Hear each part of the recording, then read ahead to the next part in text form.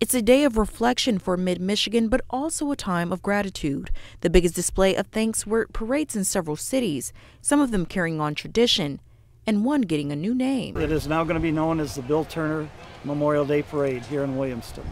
I talked to the family and I was trying to figure out what could we do to honor him. 60 years in the American Legion. There are many soldiers who didn't make it home, but South Jackson Community Church felt it was important to honor the vets living in the community by showing thanks on a spiritual level, offering prayer and healing, having their first annual blessing of the veterans. Others put up their American flags, half-staff, for soldiers who died in battle. Others held ceremonies to make sure everyone remembers the soldiers who are no longer with us.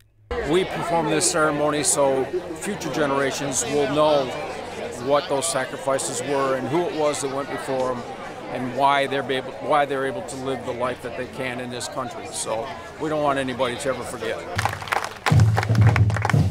The message of thanks and remembrance were expressed to families in attendance because they have also sacrificed. They are using this time to be with loved ones, whether at home or visiting loved ones at cemeteries. In Lansing, Gentil Nil, Fox 47 News.